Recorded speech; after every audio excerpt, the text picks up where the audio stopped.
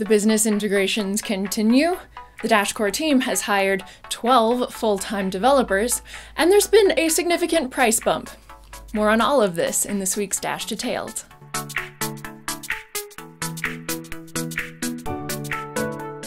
Hi, I'm Amanda B. Johnson. Thanks for tuning in.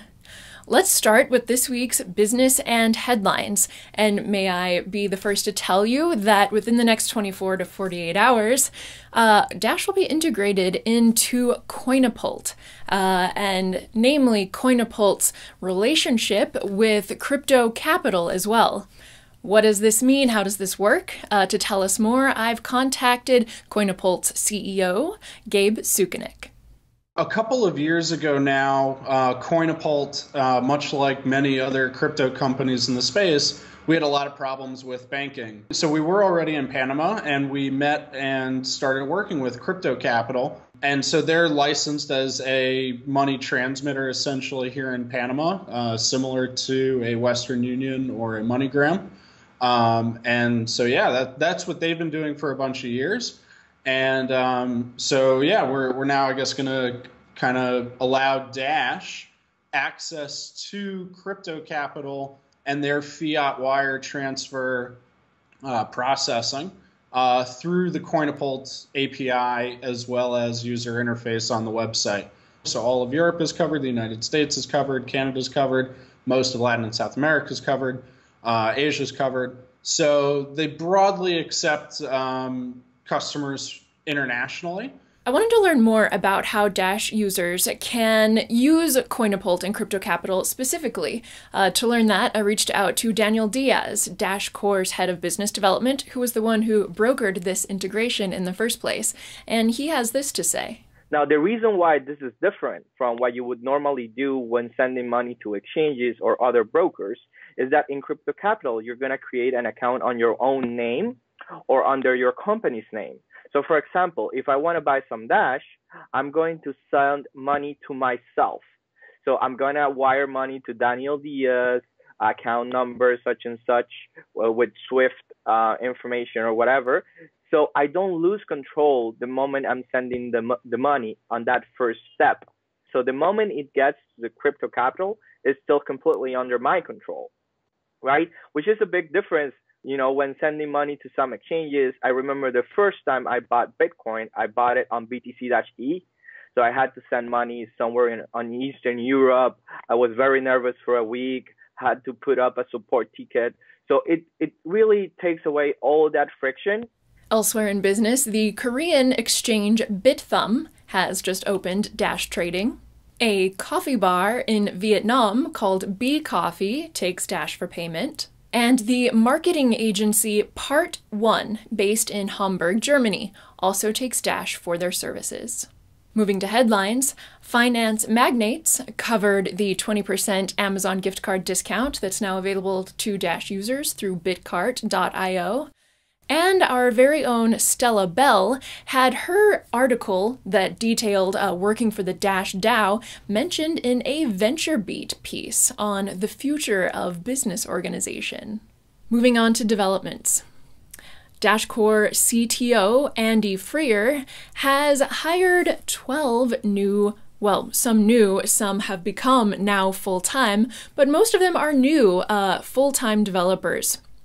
The first 6 are C++ developers, and they are Will Ray, Oleg Girko, Carol Riklicki, Ilya Savinov, Sergey Gladkov, and Ian Marshall. The next 6 are as follows. Alex Werner has gone from part-time to full-time and is the lead of the DAPI team. Chuck Williams has gone from part-time to full-time and is the new user experience development lead. Lyubov Samusenka is the new operations manager for the Evolution team. Pascal Meyer is a DAPI developer. Chaplin has gone from part-time to full-time as a Dash Core tester and developer. And Pierre Van Ruyen has gone from part-time to full-time as a DAPI developer. Welcome, all you new people! Elsewhere in developments, the Treasury-funded crypto show sponsorship for these next few months now includes a cannabis outreach tour done by Danny, one of the show's co-hosts. To find out more about what exactly he plans on doing, I just asked him. Over the past 3 years, we've done a lot of cannabis interviews. Every April, we just like all month long, that's all we do is cannabis interviews. So we have a lot of connections in the cannabis industry. I think that the ATM is the first thing they need to know about, that we can draw people in. Hey, there's these nerds running around with a lot of money that can come in and use an ATM and then realize that they're in your dispensary and maybe they might want something else while they're there.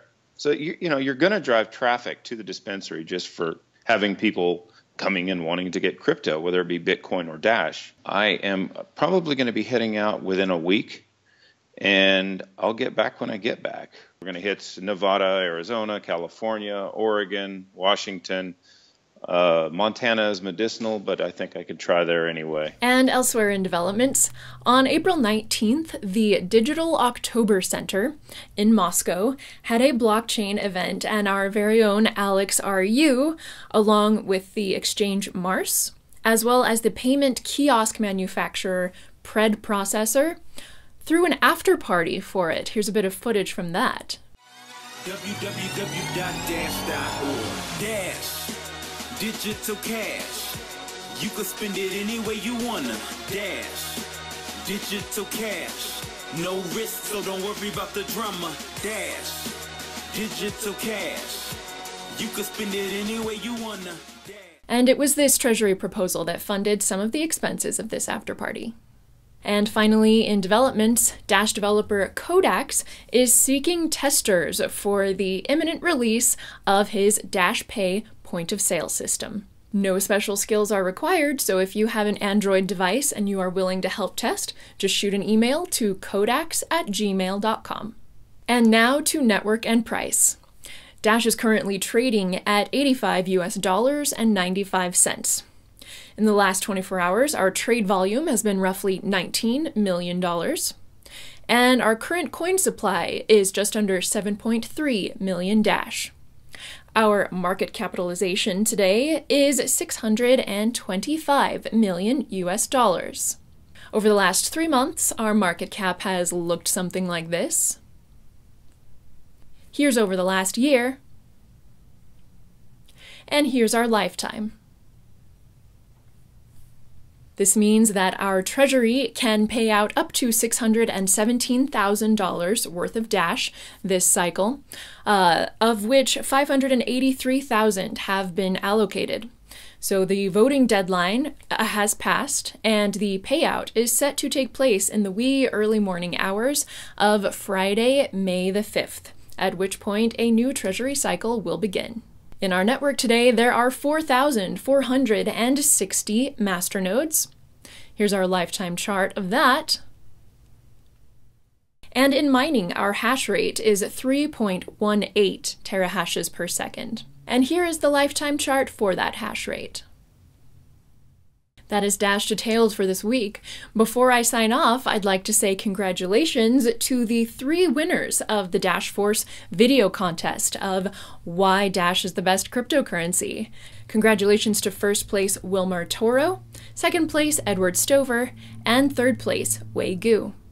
And on the note of contests, Stella Bell's art contest is still going on. To enter, simply create a Dash-themed piece of your own art and then tweet it to Stella Bell using the hashtag Dash4Newbies. First place is 2 Dash, second place is 1 Dash, and third place is 0.75 Dash. All right. Please subscribe to this video each week by sending an email to amanda@dash.org with the word subscribe in the subject line. And that's it. I'll see you next time.